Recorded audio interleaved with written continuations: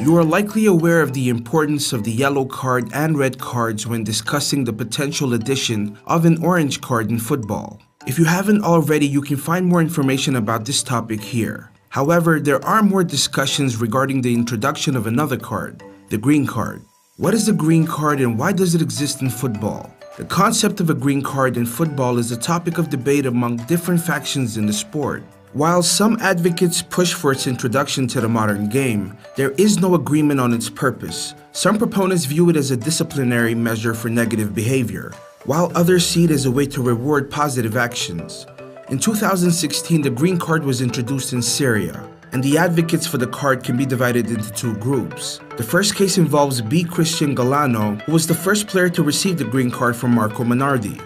Galano's team, Vicenza Culture, was awarded a corner kick by the referee, but Galano informed the referee that the ball had hit one of his teammates, and his team should not have been given the corner. The referee changed his decision and blew for a goal kick instead, and Galano was awarded the green card for his exemplary behavior.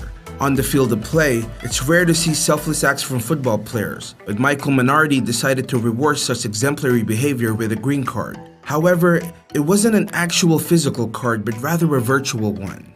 Years later, in 2018, during the Conifer World Cup, the green card was issued with a completely different significance.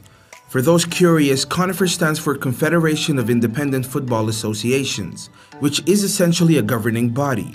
The teams that are not recognized by FIFA participated in the Conifer World Cup in 2018, where the green card was shown to a few players. But this time, it wasn't rewarded for exemplary behavior, rather for dissent and disrespect towards match officials. The introduction of the green card in the competition was to deter disrespect shown to match officials during matches.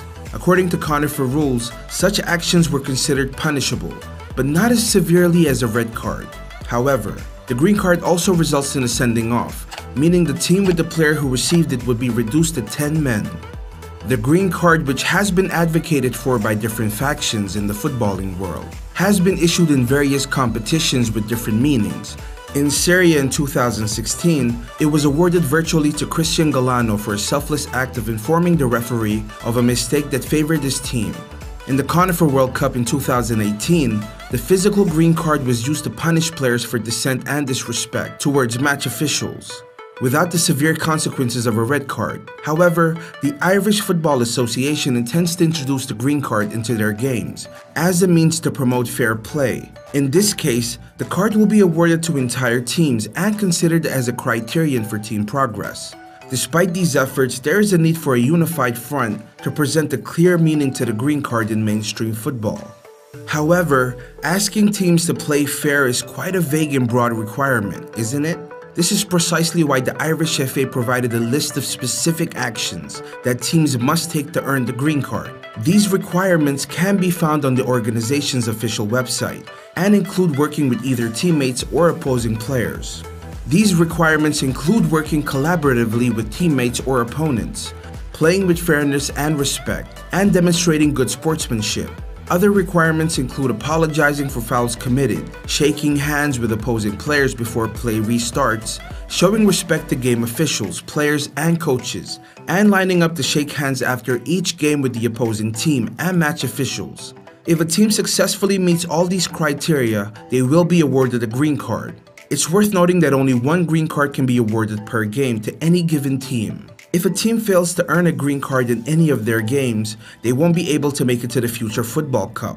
This ensures that players are encouraged to play fair, or else they'll miss out on playing on the big stage. What are your thoughts on this innovation? Do you think the green card should be introduced into mainstream football? If so, how should it be used? Let us know in the comments below. Also, don't forget to give the video a thumbs up and subscribe to our channel.